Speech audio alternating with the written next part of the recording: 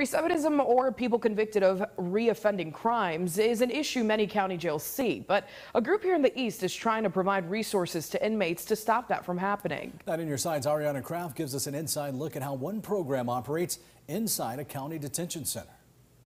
In this jail you see behind me, inmates are learning life skills and healing through music thanks to a program from Cry Freedom Missions. Today I found out why these efforts are so valuable.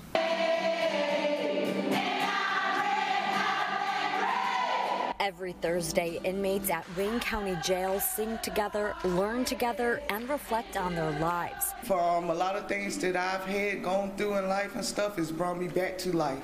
Music is a universal language. It instills hope. I love the music. I'm a big music fan. But that's not all this program offers. They teach us other things like, life skills. We do things about like budgeting and math and stuff like that, even parenting classes. It teaches me the values of what I have to offer. Beverly Weeks works in different jails across the state. She sees the value in each and every person at the detention center. I am beautiful, I'm beautiful, I'm beautiful. She recognizes how limited mental health resources has hurt many of these women.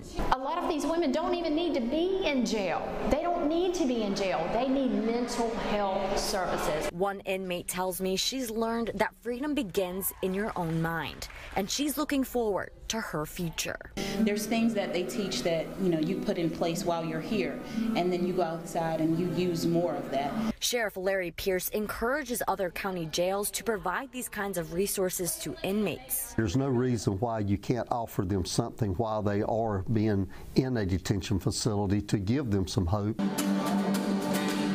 I just love that I came to this place not knowing that I would have a second chance at life. Working as a nonprofit, Cry Freedom Missions relies heavily on donations to continue programs like this one. We have more information on how you can help out at WNCT.com. In Goldsboro, Ariana Kraft, 9 on your side.